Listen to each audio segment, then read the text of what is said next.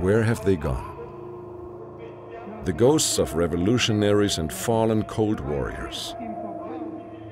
Banished to the dark warehouses of museums in Germany, Russia, Poland, and Los Angeles? 10 years ago, native Californian Dr. Justin Jempel founded the Wende Museum in Culver City in the Los Angeles area.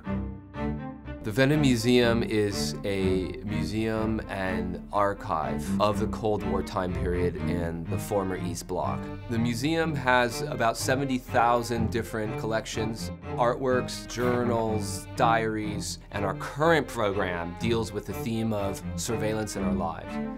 At the museum, visitors have a chance to literally eavesdrop on history. Es kommt mir natürlich das erste Mal, wenn man da hinkommt, irgendwie surreal vor, dass hier unter Palmen so ein fundierteres Museum über die DDR existiert, als ich es aus Deutschland kenne. Ideologie war das große Thema des 20. Jahrhunderts und man merkt mehr, dass es sich halt auch doch ins 21. Jahrhundert hineinschleppt. Und es ist natürlich sehr gut, dass sich eine Institution darüber strukturiert Gedanken macht. The museum's unique location outside Germany provides an independent perspective on this historical period. I was thrilled to find out there's a museum about the Cold War in Los Angeles. The Cold War dominated American politics for 45 years. I think it has a lot of educational value because when student groups come to the museum, they've been studying this history in books and in pictures, but then to see these things and to actually experience them really opens and changes their whole thinking. I'm a professor at California State University, Long Beach. I'm looking for the rare, unusual videos from communist Germany. I come to Wende Museum with my students every semester. We're almost like adopted by this museum. Also uns freut natürlich, dass unsere Geschichte auch hier repräsentiert wird. Wenn man in Los Angeles in einem ganz anderen Umfeld, wo man eigentlich nicht über diese Sachen so viel nachdenkt, mit diesem Thema konfrontiert wird, DDR und Sozialismus und Kommunismus und diesen ganzen Fragestellungen, dann denkt man ganz anders darüber nach. Another one of the great things about the Wende Museum is that it's independent. It's not an official government museum. We get sent things from former secret police agents, border guards, and everything because we're so far away. And we're not involved in those very controversial aspects of the past.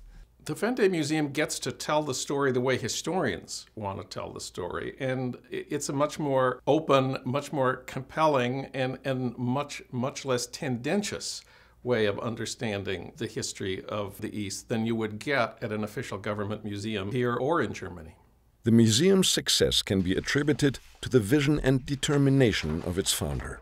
Wenn mir das, bevor damit angefangen hätte, auf einer Veranstaltung irgendwie erzählt hätte, wissen Sie, ich habe davor in Los Angeles ein Museum über DDR-Geschichte und Kultur zu bauen und möchte da die größte Sammlung von DDR-Memorabilia aufbauen, dann hätte ich gesagt, ja, schön. Und dachte, ja, und ich möchte dann auch die Unterstützung der Stadt und von großen Sponsoren. Dann sage ich, ja, viel Erfolg.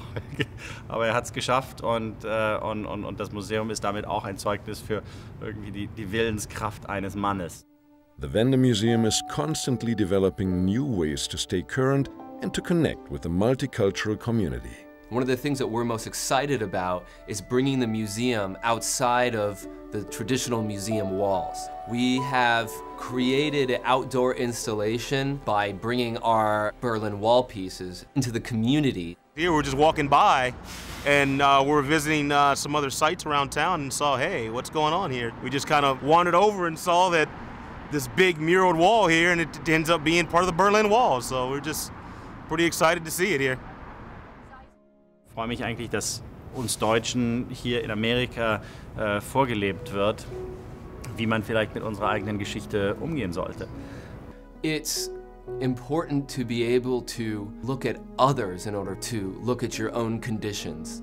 And if we're looking at the full range of human emotions, which we very much believe occurred during this time in the East Bloc, from the very best to the very worst, I couldn't think of a better case study in a way to explore something that is outside of us. You know, just seeing history. I mean, you walk by and you say, hey, this has so much to do with so much of the current world, the past world, and what we hope to be in the future, breaking down walls. So it's just a nice thing to see. And so the history of the Cold War comes back to life under the warm sun of LA.